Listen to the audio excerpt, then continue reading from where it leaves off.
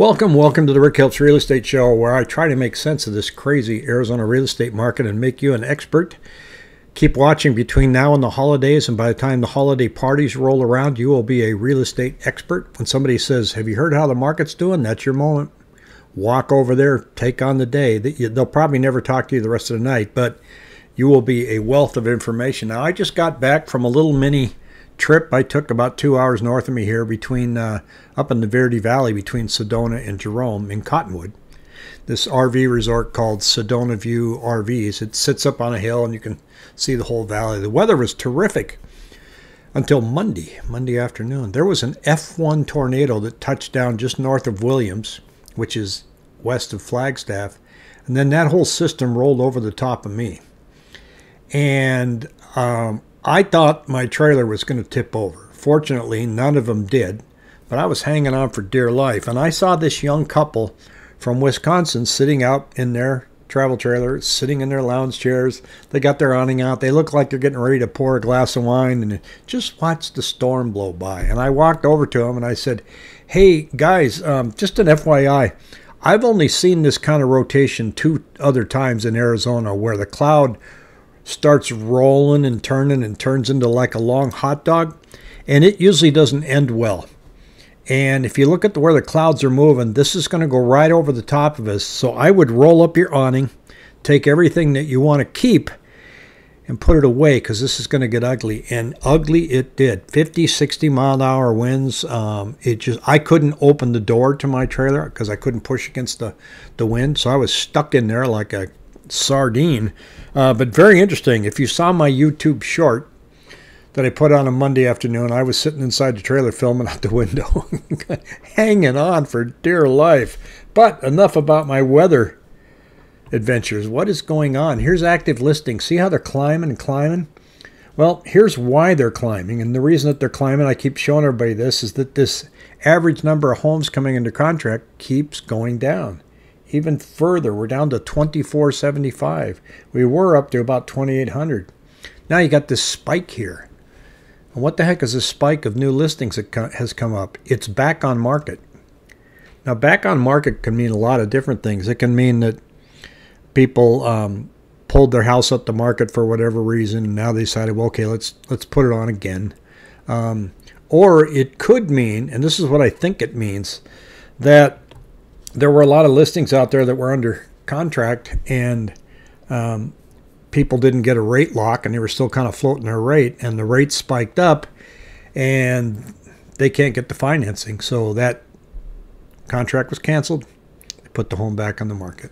That's my feeling. That's what I think that's all about. So we're going to have to watch that and see if, I don't think it's much of a trend. We also have expireds that spiked up like crazy, and I'm going to show you a chart on that for just a moment. But as expected, saw an article the other day that said buyers spooked by interest rates. They're not spooked. They're just knocked out of the game. With house prices being as high as they are still, and interest rates climbed up to 7.75, you can see that line went straight down when it came to listings under contract. And so we're a very rate-sensitive market, and we will continue to be this way all year unless there's any black swan events that come. There's certainly a lot of opportunities for our credit markets to be in huge trouble, and you just read and see the interest rate predictions are all over the board. Interest rates are going to come down the first quarter.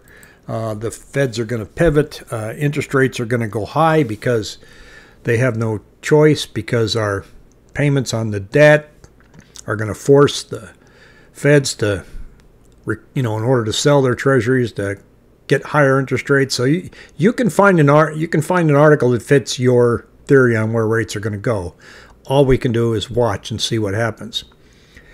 But it's having an effect. Now, if you look at the average sales price here in the valley, it's coming down. This is lagging data. So whatever the list price was last month shows up as a monthly average sales price. So you can see how it's coming down a little bit.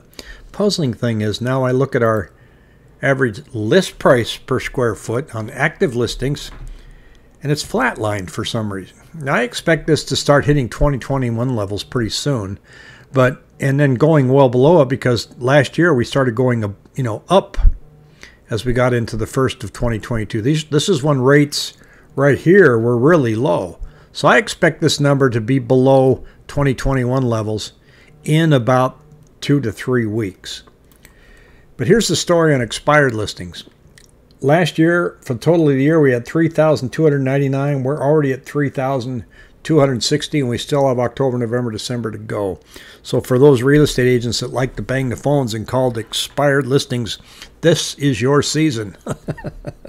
For those of you that have an expired listing, maybe a good time to change your phone number, because they're going to call you like crazy. They buy the numbers. They can find you.